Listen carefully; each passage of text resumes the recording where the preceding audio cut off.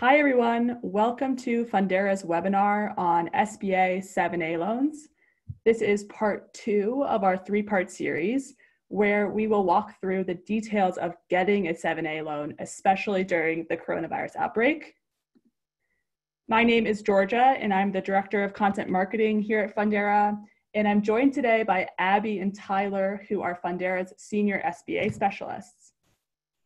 Before I pass it off to them, I just have a few logistics to run through.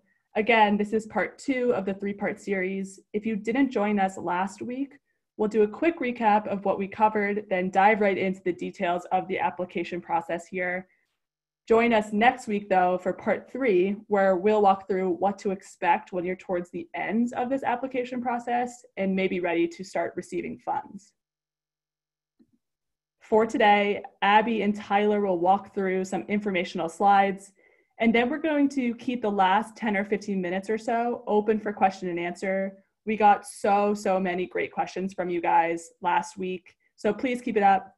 Feel free to drop your questions into the Q&A, and we'll try to get through as many as possible at the end of this 30-minute session. All right, without further ado, I'll pass it off to Abby and Tyler. Hey guys, it's great to be with you all again. So a quick recap of what we went over last week. We started with a high-level overview of the SBA 7A program. And so these are small business loans that go up to $5 million, and they're partially guaranteed by the Small Business Administration. So there are many types of SBA loans, and we covered some of those. You may have heard of the 504 loan, SBA Express loan. The 7A loan is one of the most popular, and the ones that we here at Fundera focus on are the 7A small loans, most of which the maximum loan amount is $350,000. These are popular because unlike some of the other ones, which have specific needs like going for commercial real estate or business acquisitions, there's a wide range of business purposes that can be used with the 7A program.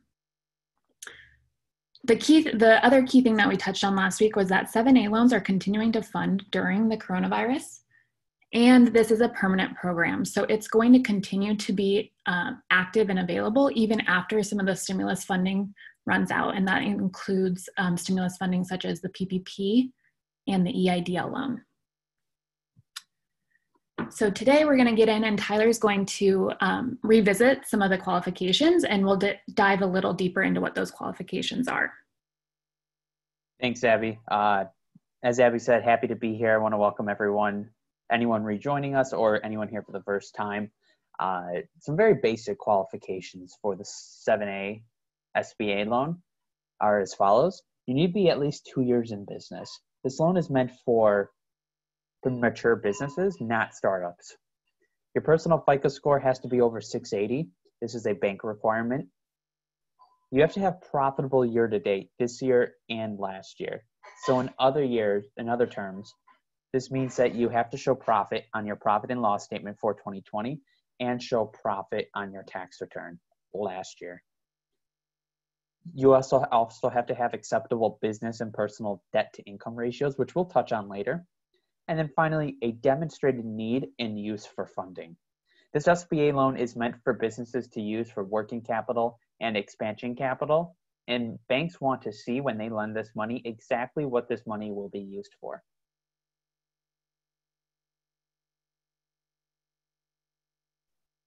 Some other considerations that you need to keep in mind for qualifying are that all owners greater than 20% must be guarantors on the 7A loan.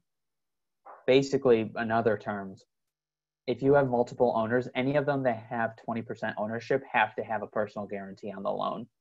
If you own multiple businesses, each of them have to be considered for the cash flow analysis. This is important because some borrowers will have very successful businesses, and there may be some businesses that are a startup and not have quite reached profitability.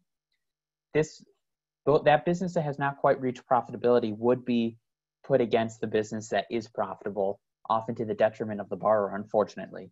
This is just how the banks look at credit analysis, though.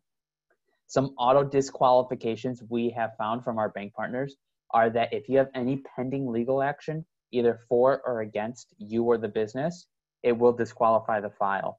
The reason for this is that banks find it risky to lend to a borrower that has possible litigation expenses coming up. Another auto DQ is if your 50% of your business revenue is derived from SBA ineligible industries.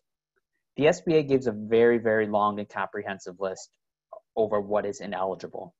However, some examples we have found common are if you derive 50% more or revenue from religious institutions or from organizations that are partisan in nature, or if you are a nonprofit, this will make you unfortunately ineligible for this loan.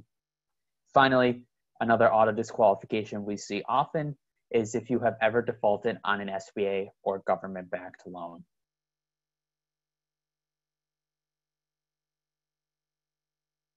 Cool.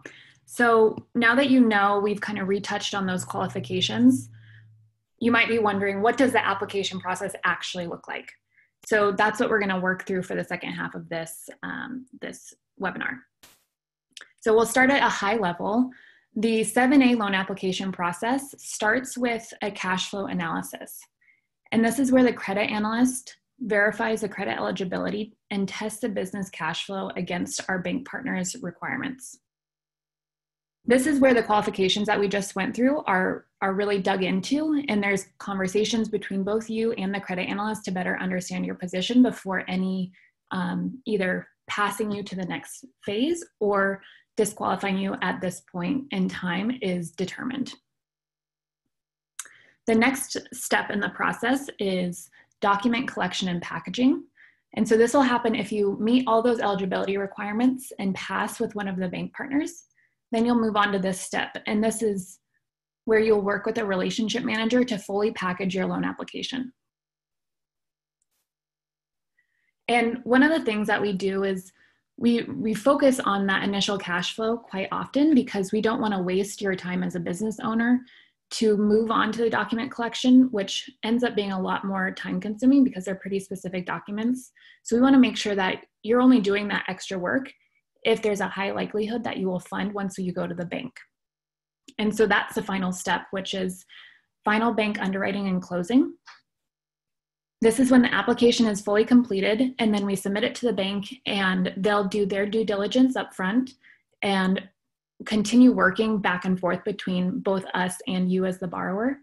And then once that's been approved, funding happens shortly after. So this next thing here that we want to go through is when you do come to Fundera and work through a SBA loan with us, we've actually broken that down into 4 steps. So this is a slightly more detailed view of what we just went over. And what this starts at is the initial document collection. And this is where you'll be speaking to an account executive here, funding advisor. And that's where once they've determined that this could be a good fit for your business, then they'll ask for a certain number of documents, a smaller amount of documents that we need in order to determine your eligibility. And these are things like business tax returns, personal tax returns, debt schedule, personal financial statement. Once we have those documents, it goes to the credit analyst for cash flow. And so this is where that eligibility is determined. There'll be follow-up questions just to get a better understanding of your business and make sure that this does make sense for your business. It is the best thing, and that any red flags that might have come up are addressed up front.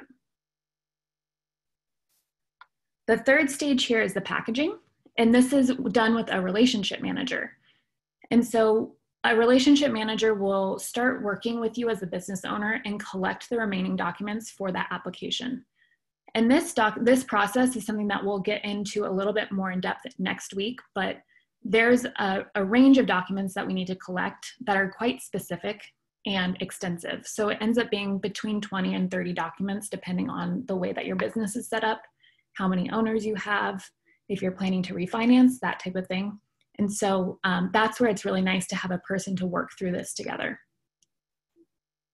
The final step here is the bank handoff and due diligence, and you will also be paired, it'll be the same relationship manager, but they'll be working with you throughout this entire step after we submit it to the bank.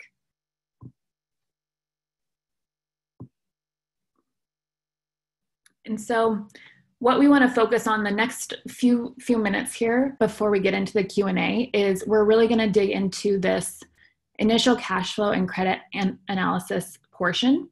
Next week, we'll touch on the document collection and final underwriting and closing. So I just wanted to level set that for us all here so that Tyler is going to jump into the credit analysis and what more specifically the bank is looking for.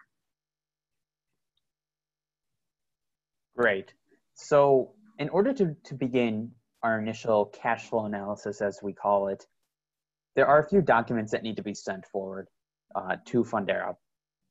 These are the bare minimum documentation needed in order to confirm your eligibility for a 7A loan with one of our bank partners. Running through these documents very quickly, we have two different situations.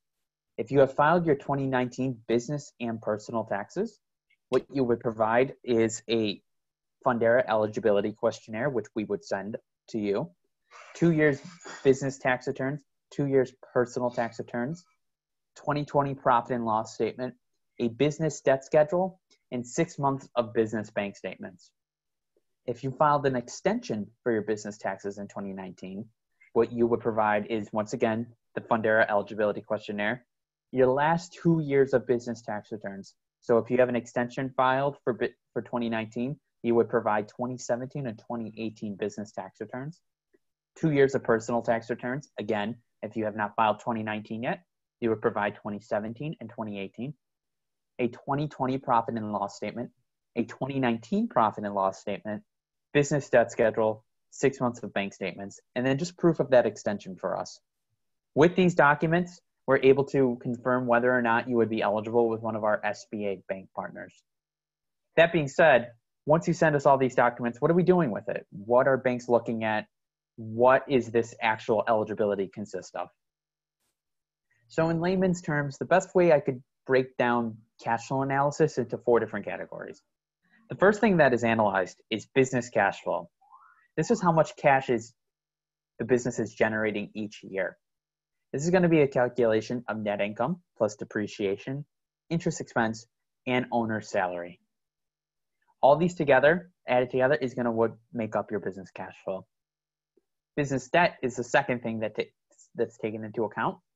This is going to be the amount of cash that the business is paying each month to service business debt.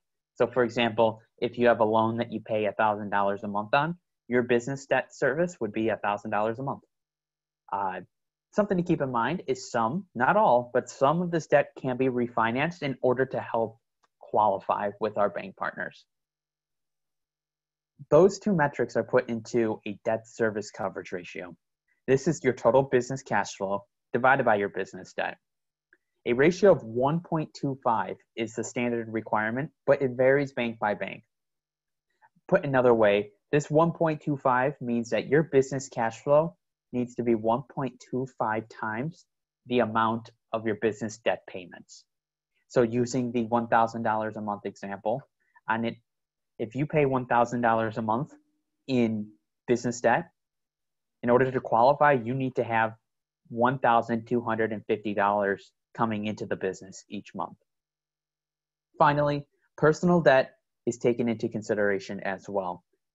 Some borrowers have a hard time understanding if their business is strong and their business is meeting all of these metrics, why do they not qualify? And the largest answer is always personal debt. SBA bank partners look at your credit report. They'll look at additional businesses you have. They'll look at basically your entire picture of income and debt to make sure that you meet cash flow requirements. If you were to apply with Fundera and if you were unable to qualify, we would be able to pinpoint exactly where you aren't qualifying and how you could best prepare yourself in the future to qualify.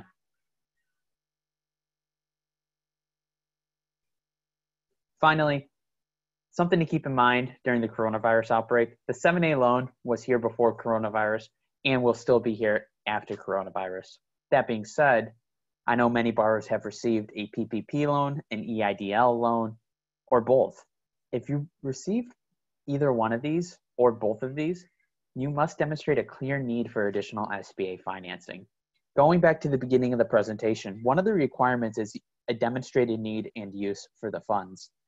This isn't the best loan to have as a backup or to build a large cash reserve. This is a good loan for specific uses like payroll expenses, other operating expenses, growth expansion projects, purchasing inventory, stuff like that. It's not a great loan just to get some cash in the bank.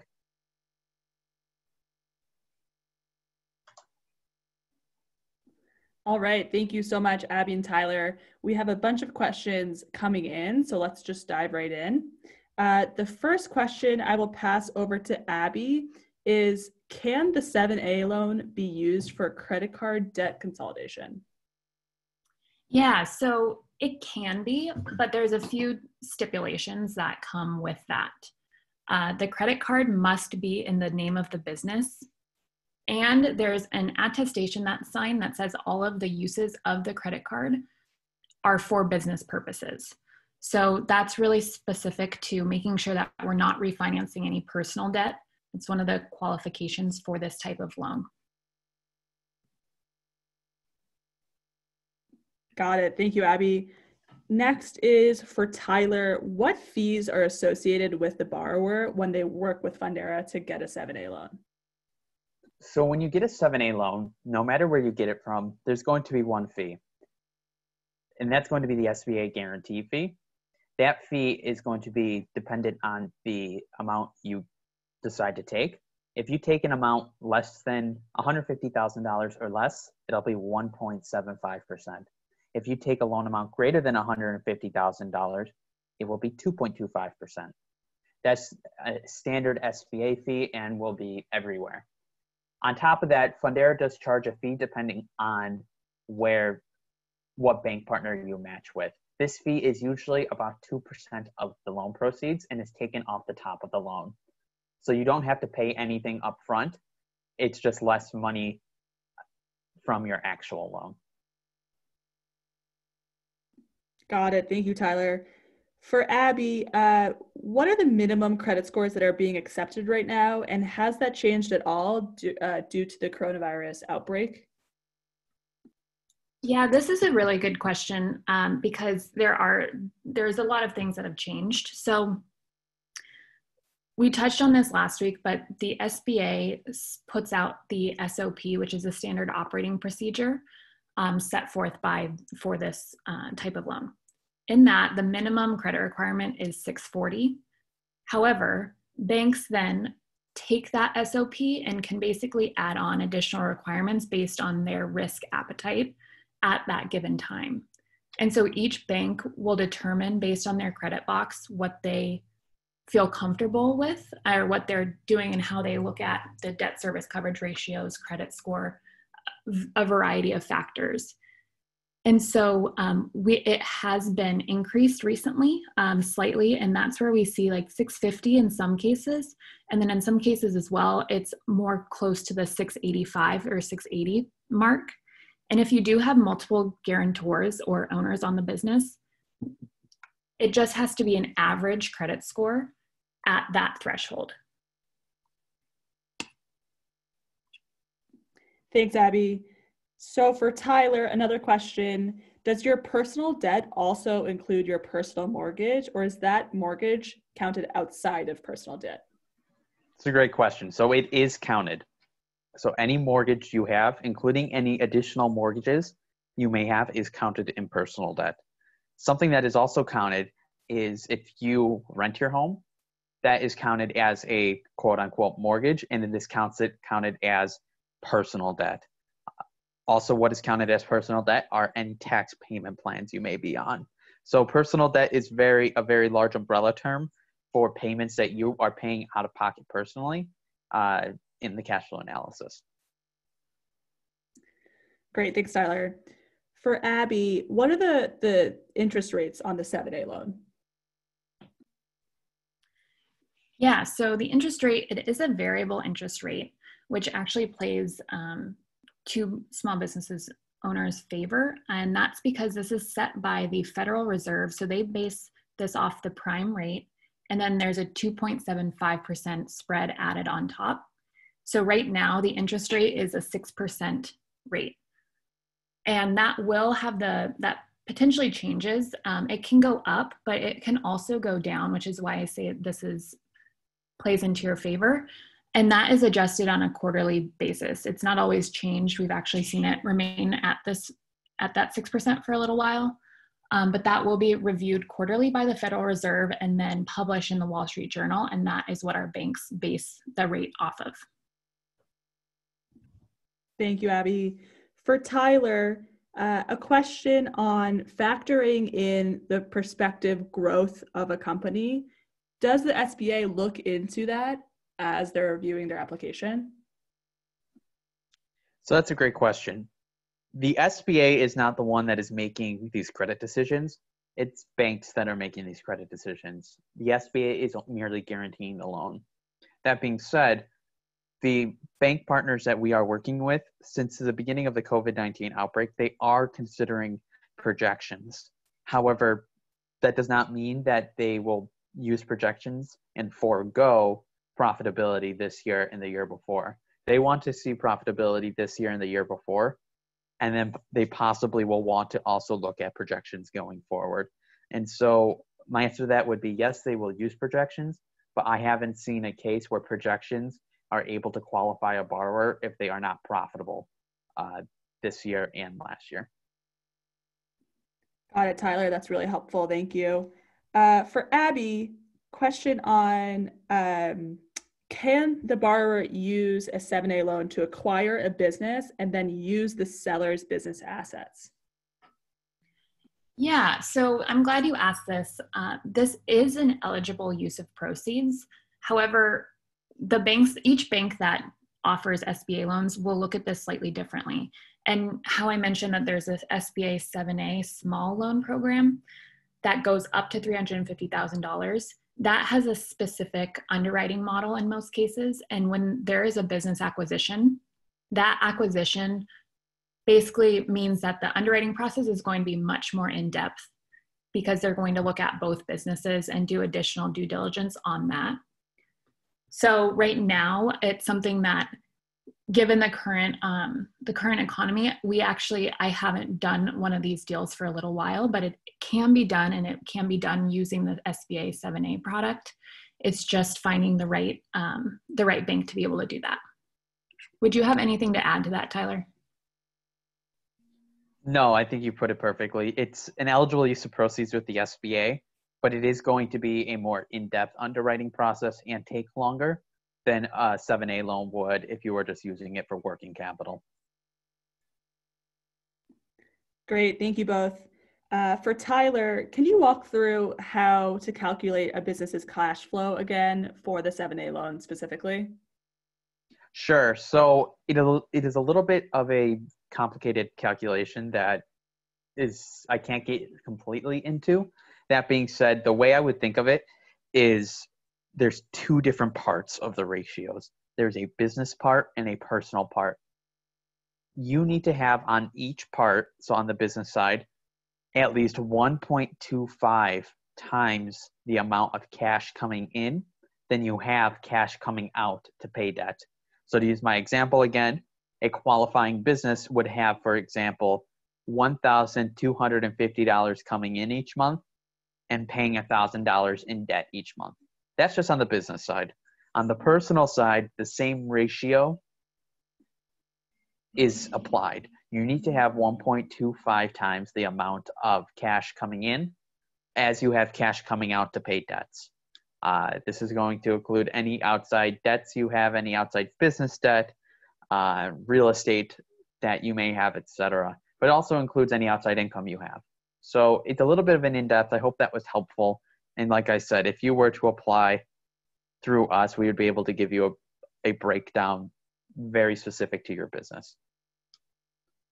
Great, thanks, Tyler. That is helpful. Speaking to more personal debt questions, this is for Abby. How is a student loan typically calculated in this loan application process? Yeah, I will defer to Tyler on this one, but it is looked at as a personal debt when taking that into consideration. But Tyler, what would you add on that?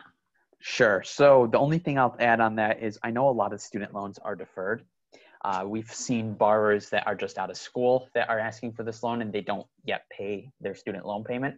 Or we've seen borrowers who they've guaranteed their kids' student loans and their kid is still in college and so they aren't paying the student loan payment yet. The way to think about this, no matter where you are on your student loan payment, is it's going to be treated as a personal debt, and we will be taking the minimum amount of payment that you pay on that student loan, or that what you will pay on that student loan once you start paying. So basically, short of it is, it's a personal debt. Got it. Thank you both. Abby, I'll kick it back to you. Another question is, how long does the process end to end normally take when getting an SBA 7A loan? I'm glad you asked this too, because I did mean to cover this in the presentation. So on average, we can go from the initial phase of document collection to funding. That can be accomplished in 30 days. I will caveat that and say that we have seen it happen in a much faster time frame, around 2 or 3 weeks, or it sometimes takes a little bit longer. And a lot of that, it's dependent on how engaged you are and as a business owner, and how much time you have to devote to this process, since there is some things that we can't move forward with without getting these specific documents. But on average, it's 30 days.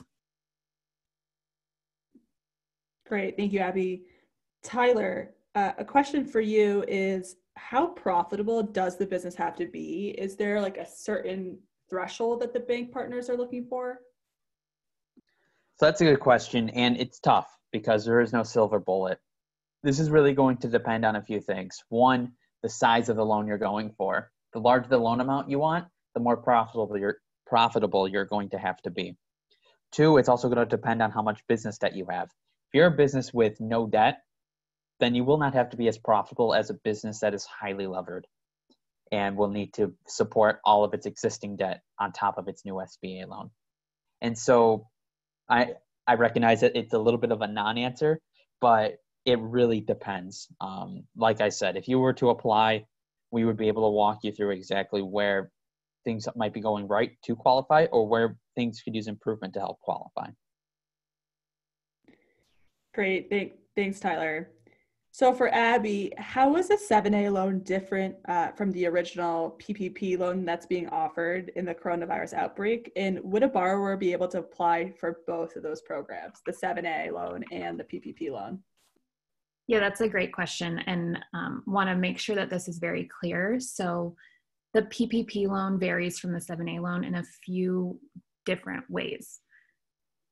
First, you can apply for both because the PPP loan it's that temporary program that has been a part of the CARES Act for businesses that have payroll needs.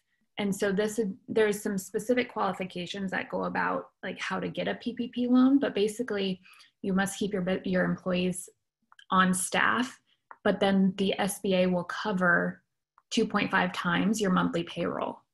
So this is a temporary program. There's the second round that we're currently in the midst of that still has some financing left in it. But once that runs out, either it'll run out just because it's been fully subscribed, or we'll reach the deadline, which is the end of this month. Once that runs out, there hasn't been any new programs or any additional financing set aside for the PPP loan at this time. So that program will end. The 7A loan is different because this is a permanent program. It existed before any of the coronavirus outbreak, and it will continue to exist long after it. And the loan itself, this is a 10-year term loan that you can use for working capital. And it's given to you through a bank and then guaranteed by the government. It's similar to the PPP, where the PPP loan was also given through some bank or online lender. It also is going to be a forgivable loan, which is a large difference between the 7A loan and the PPP. The 7A loan will have that variable interest rate, which is at 6%, 10-year term loan. And then one thing I do want to highlight right now is that the 7A loan, as part of the stimulus package, does have the first 6 months of payments taken care of by the government. So these are not deferred. This is truly a gift to you, for lack of a better term, so that through this time, you don't have to make those first 6 months of payments. And that is true for any loan that's originated before September 27th of this year. Thanks so much, Abby. Let's try to squeeze one more question in for Tyler. One question is, does the bank partner generally use internally generated reports for all those documents we walked through, or do they require review to compile statements from an outside accountant? So that's a good question. We do have templates for borrowers if they need to fill out a profit and loss statement because either they don't have an accountant or they are unable to get an updated profit and loss statement in a timely manner. We do have bank-approved templates you can use. That being said, our bank partners do prefer either an accountant-generated profit and loss statement and documents or an accounting software like QuickBooks or Paychecks generated report. We have seen that bank partners are more willing to accept that and will have less questions about the legitimacy of numbers rather than a profit and loss statement made in an Excel page. Great, thanks, Tyler. All right, that's all we have time for. Thank you, everyone, for your questions, and thank you, Abby and Tyler, for thoughtfully answering them. A quick reminder to register for next week's 7A webinar, which is on Thursday, and you can do so with the link we'll drop in the chat here, and we'll also follow up that link in your inbox. Additionally, if you're interested in learning more about your eligibility for the 7A loan and how to work with Fundera, check out that second link that we're going to drop in the chat to sign up. Thanks again, everyone, and we will see you next week.